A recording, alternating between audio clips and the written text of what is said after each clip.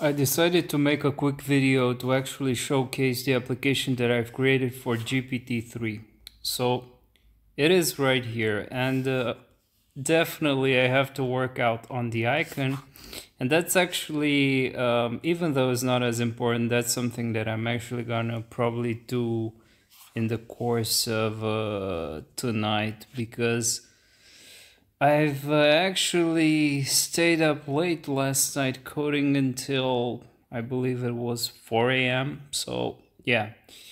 Now let's actually look into it. This application is actually a backbone for the GPT-3 Open API. So Open API is GPT-3. This is actually a backbone for it. So it's not like right now it's so for this very moment I'm not actually going to sell the application. It's going to be available for free if I am going to publish it on the marketplace. Otherwise I'm just going to publish it on one of my websites. So this is actually, I think I'm saying this like for the third time. It's very similar. It's a wrapper. You can view it sort of like a wrapper over the API. So in here, you're going to push your API key, and once you do that and hit the use button, it's this entire field is going to disappear. And I'm going to showcase this in the moment. So there are a few things that I want to add to the application as I go along. Obviously, I'm going to add a side bar layout where I'm going to do some disclaimers, and I think I'm gonna have an about page over there, but nothing too fancy. I mean, the application is functional, and this is actually its sole purpose. I've looked into the Android marketplace and I haven't found other applications like this, which is why I decided to actually do it. Even though GPT-3 is extremely new, and I've just recently got access to its API, so yeah, I'm still trying to figure out what it can do. It's mind-boggling, and I keep saying that given the relatively lower quality, in my view, of the data sets that has been trained on, and the existence of a very higher quality data sets such as the pile, it would be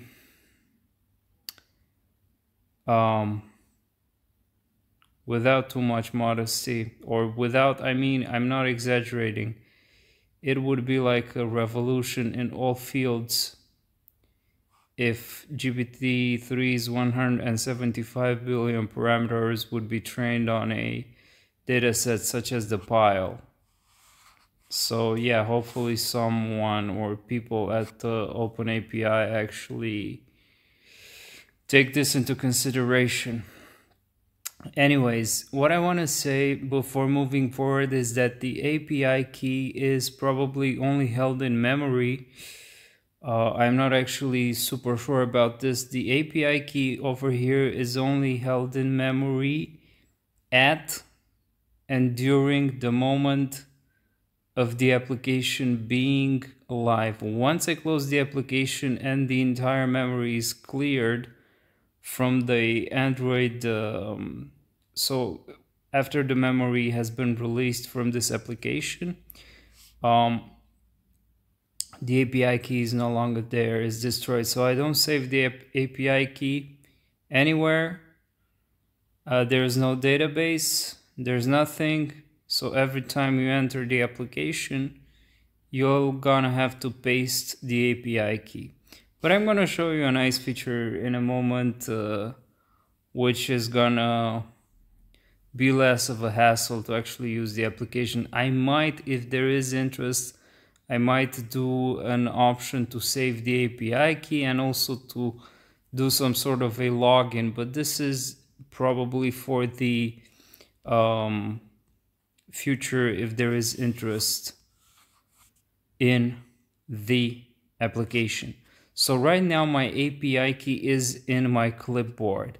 and I'm just pasting it here, and you cannot see anything. And once I hit use, this is going to be stored in a variable, and these two fields, this input field and the use button, are gonna disappear. So there you go. No more API keys. Now over here, as you can see, we have a few toggles. There's the temperature toggle over here. There's the top P toggle. These two are sliders. There's the engine here, the engine selector. There's the max tokens, which is the max length of the output that you want to get. And of course, we have the prompt. And so the engine, let's say we are selecting the DaVinci Instruct Beta. We have a temperature, let's say lower-ish temperature. I love lower temperatures.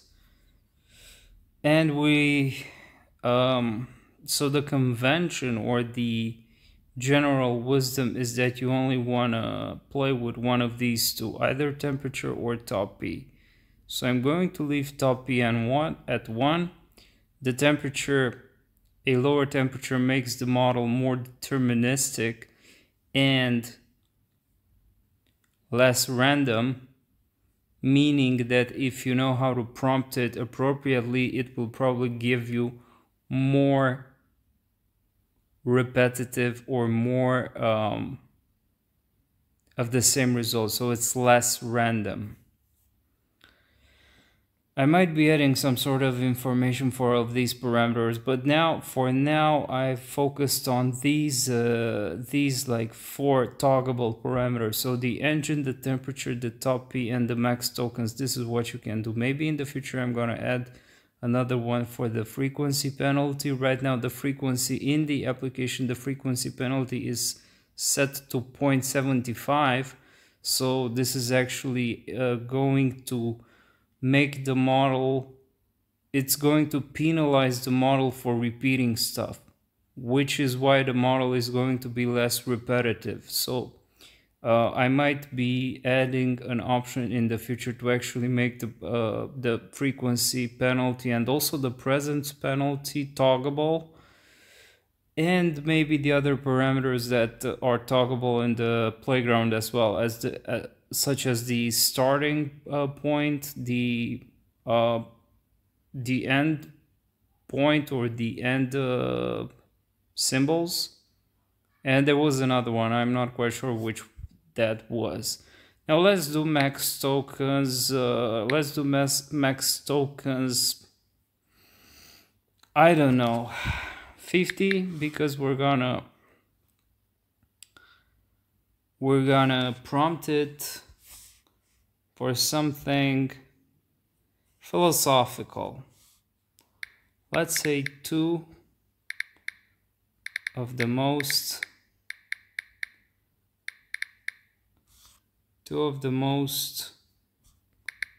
popular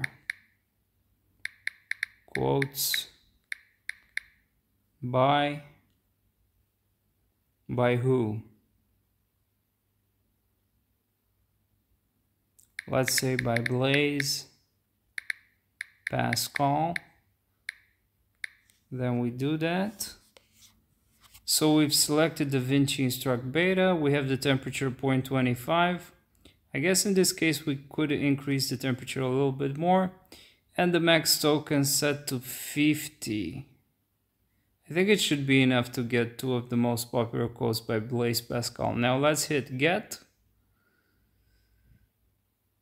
Of course, I have to open up my internet connection. All right, I'm connected to the internet. Let's do that again. So get. And there you go. The heart has its reasons, of which reason knows nothing. I would have written a shorter letter, but I do not have the time.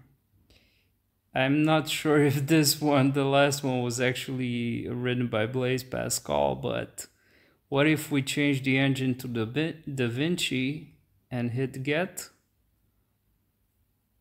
The heart has its reasons, which reasons do not know. Old man's misery is derived from not being able to sit alone in a quiet room. To sit in a quiet room alone. I know this one. Now, what if we do the temperature higher, which is going to make the model less deterministic, and do the get? So we get the same one, and I have made this letter longer than usual only because I think the second one is also a good one. So in this case, the output is being posted in a text box. So you can just copy this and then paste it or save it, whatever you want. Okay, so this is it. A quick showcase of the backbone wrapper, or whatever you like to call it, for GPT-3 for Android.